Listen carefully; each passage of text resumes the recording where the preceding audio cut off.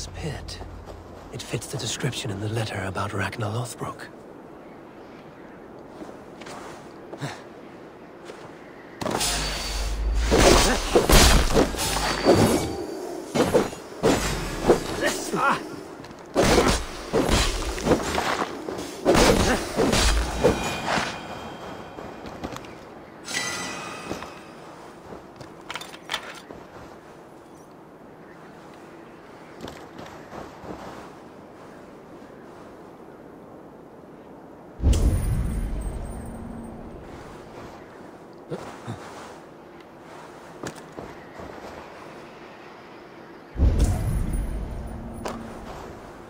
There is the cage that held him.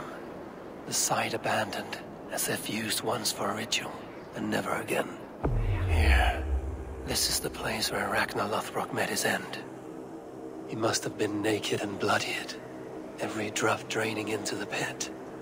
This supreme Drengir of all men, now King Ayla's prize. I have seen this day 1,000 times. Baldur keeps a cup of mead for me. I welcome my entry into the land of champions. Mocked, ridiculed, humiliated.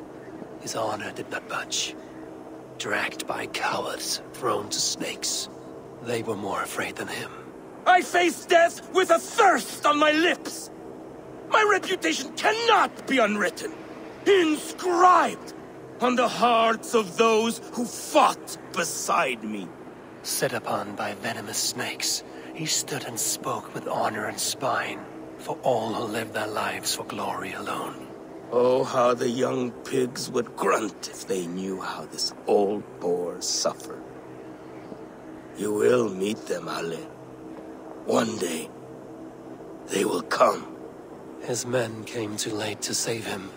Those who fought for him, they loved him dearly. Their oaths, unbreakable. I have sent your Drengir to meet you, great king. You will be with them once again. There, where he fell, something glints in the soil. There's something in this pit. Something left behind.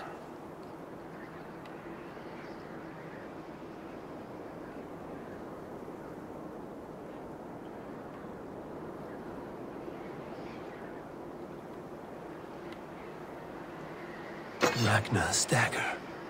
A fine sea axe of Damascus steel.